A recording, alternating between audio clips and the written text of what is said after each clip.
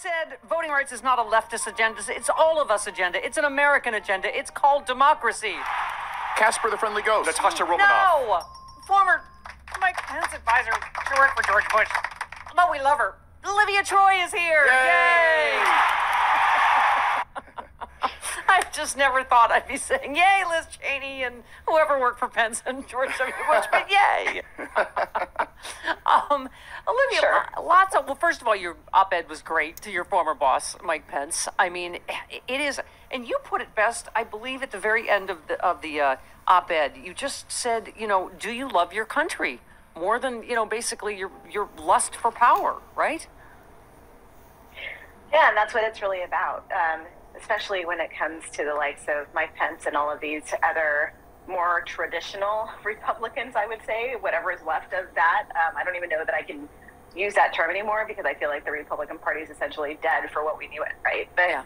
That's it. It's just put your self-ambition aside for 1 second and look at the greater picture and look what's happening here and just care.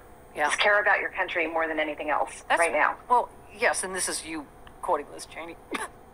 You said this moment requires us, as Liz Cheney has said, to love our country even more. And you, Mike Pence, need to decide what you love more, the country or your last chance of political power. And as you've tried to tell him, as someone that seems to have served him loyally, you said... I can't imagine with the aftermath, it would have been so much worse. But I think now, here we are, it's over a year later, we're still, after that election happened, this is still, the big lie is the Republican platform right now, right? There's no policy.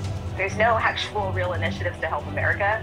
The platform is the big lie. And anybody who doesn't support the big lie of the fraudulent stolen election, in their words, which we know is just nowhere near factually correct, that is how they're running. They're running these candidates, and if you don't agree with that sentiment, you get kicked out, or they pull you off the primary ticket. So I think, I think this is a moment where I think someone like Mike Pence